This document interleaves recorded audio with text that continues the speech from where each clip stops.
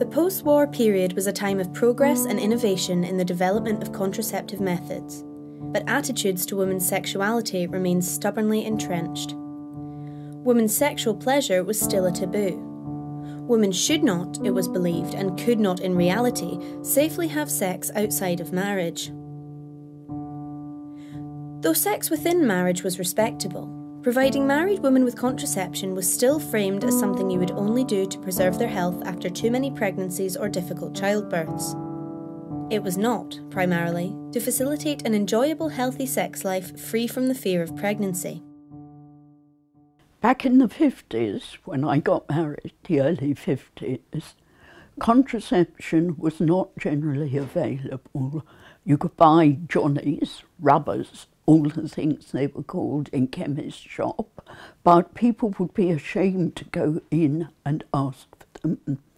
There was a Mary Stopes clinic in London that provided the cap for women, but they would only provide it for married women, or if you could prove you were about to be married. And I had a friend who was having a relationship with her boyfriend. She went and bought a curtain ring and put it on her finger before she went to Mary Stopes. But really, contraception was not nice. It was not something that nice girls or nice women used. And as I say, even Stopes, which was very ahead of its time, wouldn't provide it for unmarried women. People find contraception a difficult subject because it's to do with your, until the pill came on the scene, it was to do with your genitals. And of course the sheath or condom was associated with VD, venereal disease, or as they call them now, sexually transmitted infections. So why is it? I think that first, it was the inhibitions about sex. It's also about the inhibitions about women not being able to be controlled by getting pregnant, you know, and I think that's a fear of women's independence and empowerment and their position in society. So contraception was haphazard. It was not out in the open. It wasn't available for unmarried people. And clearly we needed good contraception even before we needed abortion. But we didn't get it because it was frowned on by the church, it was frowned on by the medical profession.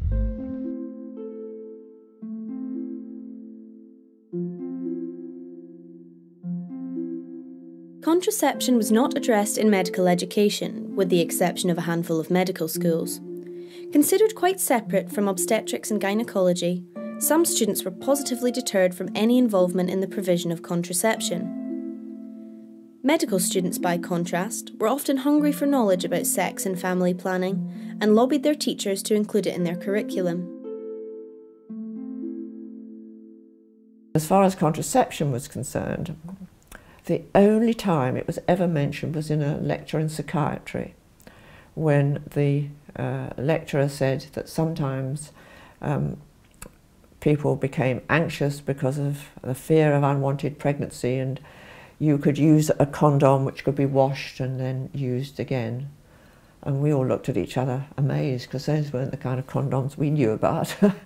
And in our obstetrics, we had an Australian registrar who we used to call Mr. Fucking Fanner, because he referred to this fucking woman, she's not going to make it, we're going to have to take her to theatre. And so, because of his use of this word, we thought that perhaps he would be more amenable to giving us some advice about contraception. So we said to him, Mr. Fanner, could you give us a tutorial on contraception? And he said, boys and girls, it's more than my job is worth to talk to you about contraception. 1958, I mean, unbelievable when you look back on it. And so we didn't get any talk about contraception. When I was at medical school, the one talk that we thought we might have about sex took place in the physiology department, where the blinds were pulled down and we thought, oh goody, sex is coming up on the agenda. But actually it was all about the sperm meeting the ova after it had happened, so to speak, and that was about the sum total. University College Hospital was sort of regarded as the most kind of evidence-based hospital in London, and so Professor Nixon used to take the medical students after dark to the Murray Stopes Clinic to learn about family planning, and he went in daylight when I got there.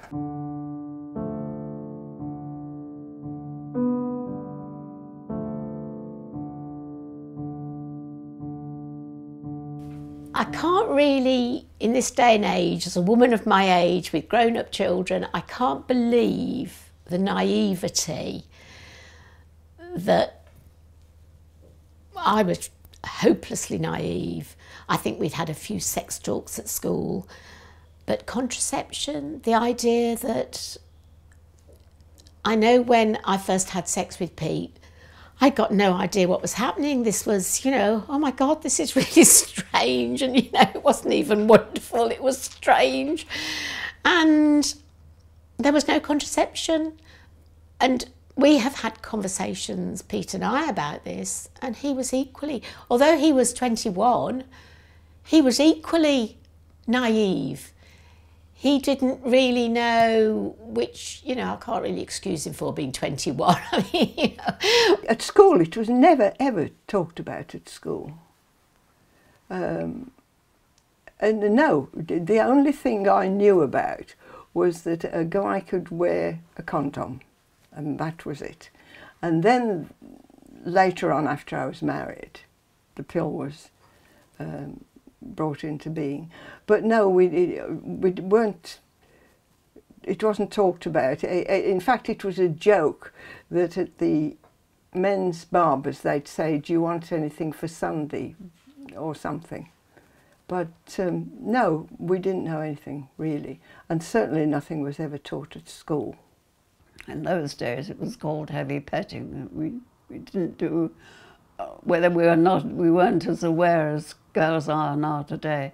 And when I hear programs on the radio about teaching sexual matters to children, and I think, thank God somebody is at last realising that we need to know, we need to have access to these facilities, because in my day there was literally nowhere you could go unless you knew. And where would you know? Who would you ask? I had nobody to ask. I couldn't ask my parents. My mother would have been horrified.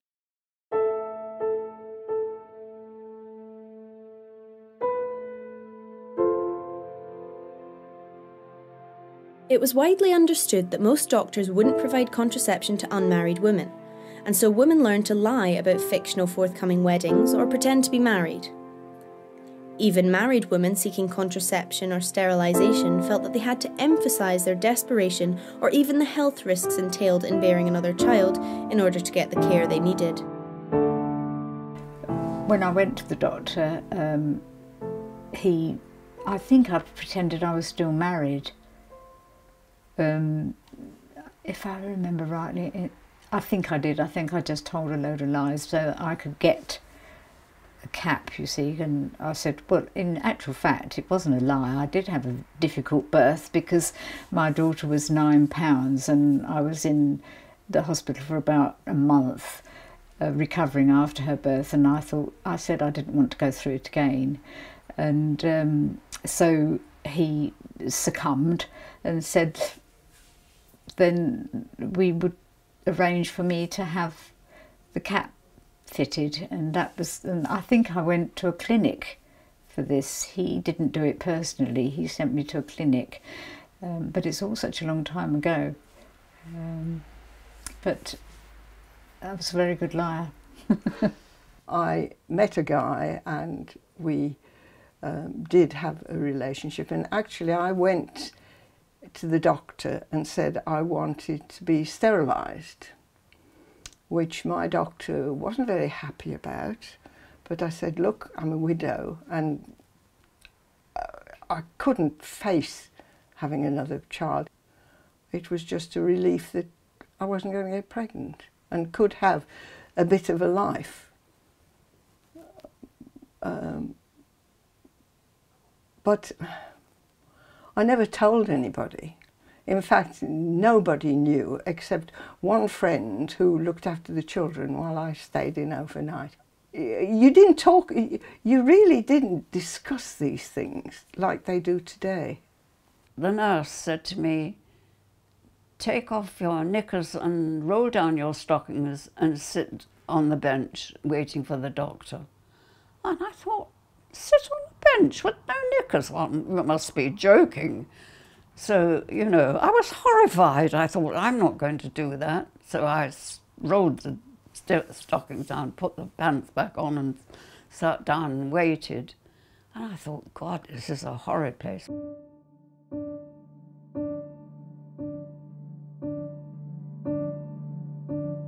A handful of pioneers, such as Marie Stopes, talked about the desperate plight of poor women bearing multiple children, and had been providing contraception through their clinics as early as 1921. From as far back as the 1930s and right up until the 1960s, the National Birth Control Association, which became the Family Planning Association, provided contraception and lobbied for family planning to be a part of the remit of the National Health Service.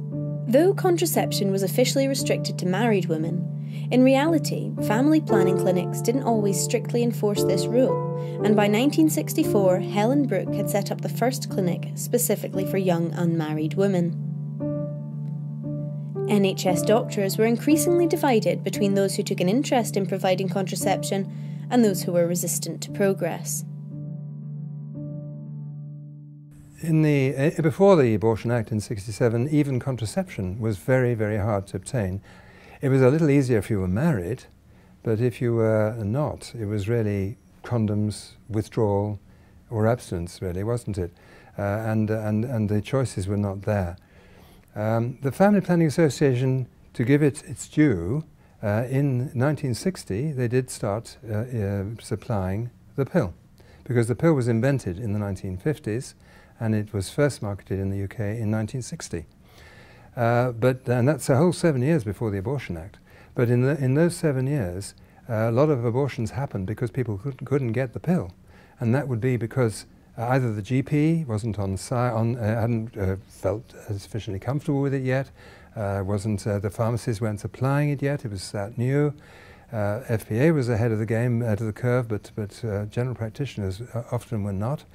There was certainly a resistance, sometimes religiously based, sometimes, you know, because it's a new thing, people are not adopters, doctors are not adopters of new things, all kinds of different things, and also a concern that this was a drug.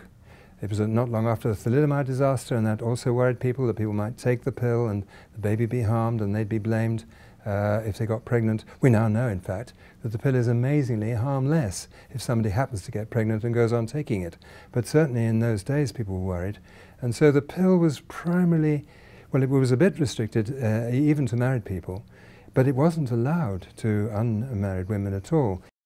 In the 1950s, there was an assumption that husbands should consent to the sterilization of their wives, and this was usually obtained, but not always in Aberdeen, when the woman was desperate not to have more children and the husband didn't care or really felt sterilization was wrong. And some of these women were sterilized, even though her husband was known to object. But as time passed, it became apparent that it's only the woman that can consent to the sterilization operation, although it's good practice for any partner she has at that time to be involved in the decision-making process, but he certainly doesn't have to sign the form. And this is still true today. So I began to offer women at the postnatal visit and after the abortion, can I help you with contraception? And the common phrase was, I was just going to ask you that, doctor, which was code for that I never would have done. But the consultant whom I was responsible, and was a very experienced person, I respected him, said obstetricians don't do family planning. This was probably in 1963 or something like that. So being young and rebellious, I thought, I'm going to do family planning. And of course, family planning was changing very rapidly. The pill had been approved in 1960. Intrauterine devices were being used. I was taught how to put in intrauterine devices. I was a pioneer in that. And so it was an exciting time to enable women to control their fertility. The Cambridge Women's Welfare, as it was called, because the women were locked into their vision from between the wars, wouldn't see unmarried women unless they had borrowed a wedding ring. So with a couple of other younger doctors, we got together and we founded the Cambridge Advisory Centre for Young People. We raised some money. We had a little donation from Francis Crick's Nobel Prize. We bought a house, we ran this clinic, and we soon had thousands of women, mainly getting the pill. We could offer them other things. And it was very visible, it was controversial. And recently in America and once in Cambridge itself, I've met people who said, "Dr. Potts," and I say yes. And they've used the same words, "You changed my life," because they'd come to the clinic. And I didn't change their life, but access to the pill did change their life. Because if you were, somebody doing a PhD in Cambridge in the 1960s and you got your girlfriend pregnant, that's probably the end of your academic career. Or you had an early marriage and a lot of problems from that. So giving women access, I think, does change their life, and I think it's an appropriate phrase. So I don't do that, but making things accessible does do it.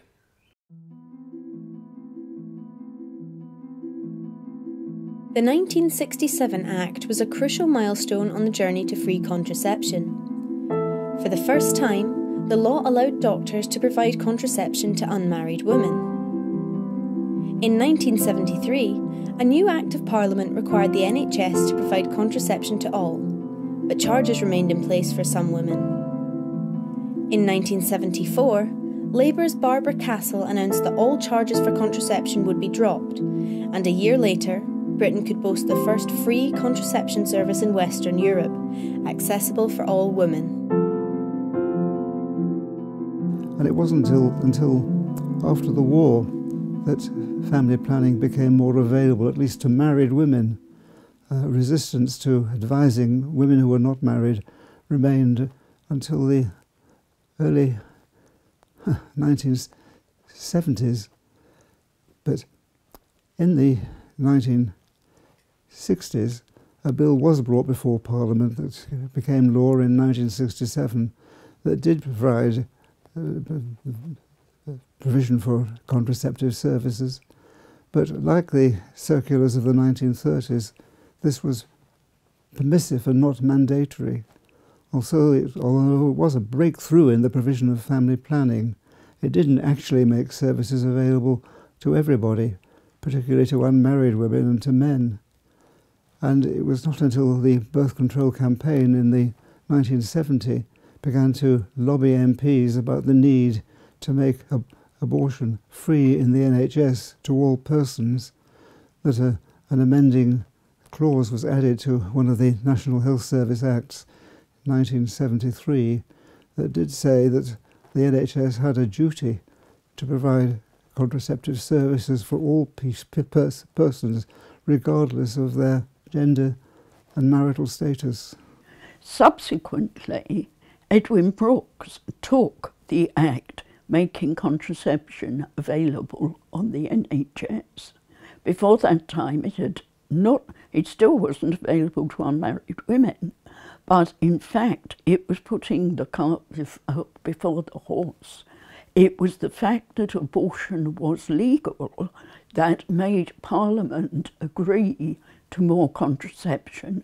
Without the Abortion Act, we wouldn't have had family planning acts, but clearly believing prevention is better than cure, Parliament then accepted, and I've always thought how ironic it was that we had to legalise abortion before we legalised contraception. It was only in the 1960s that the Church of England accepted contraception even for married couples. The Family Planning Act, well, this was a long story, you see. It wasn't a one-off situation. The Abortion Act was something different.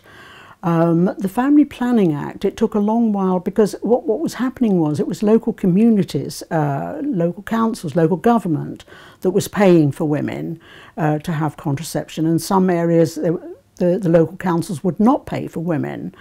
And it wasn't really until 1975, when 74, 75, when the National Health Service took over 1,800 clinics from the Family Planning Association that it was made widely available for women.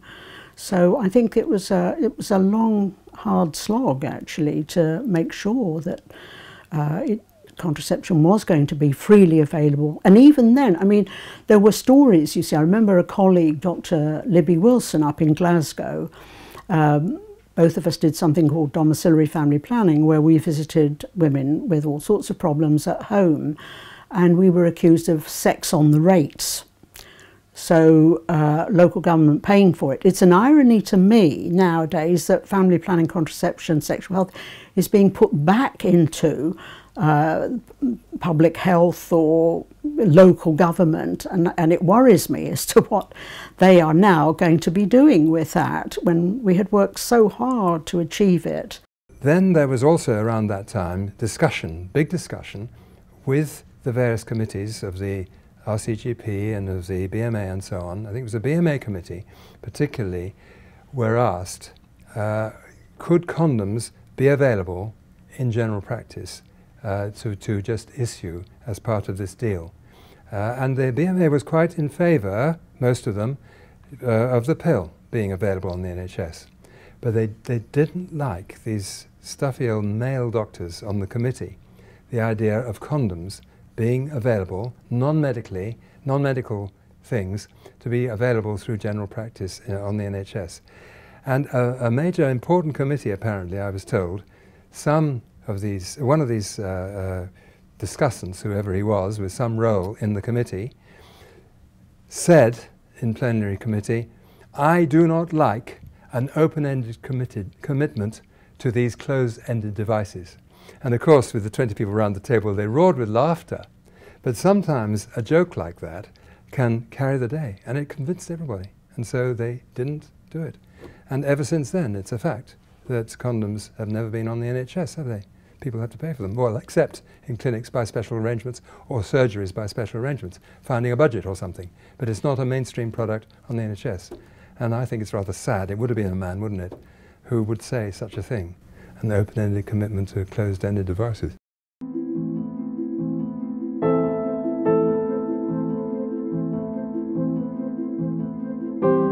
I would like to have been a young girl now and had access to contraception. It would have made my life very, very different. I maybe would have married the same man, but you never know. I think if I'd had the pill, a lot of avenues would have opened. I realised that there was something very important here, and it was allied to preventive medicine and helping women to choose when and where, how to have a baby was about the most important choice any person can make in their lives. And to enable that to happen, to provide a good service, became very important.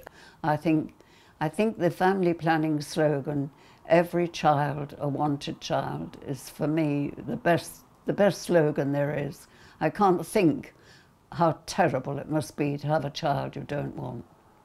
I think a woman's choice is the most important thing. And maybe I said I'd never go on a march, but I think if they ever were going to mess with family planning, you know, to a really deleterious, in a really deleterious manner, I really would march. And that's saying something, because I'm not a marcher.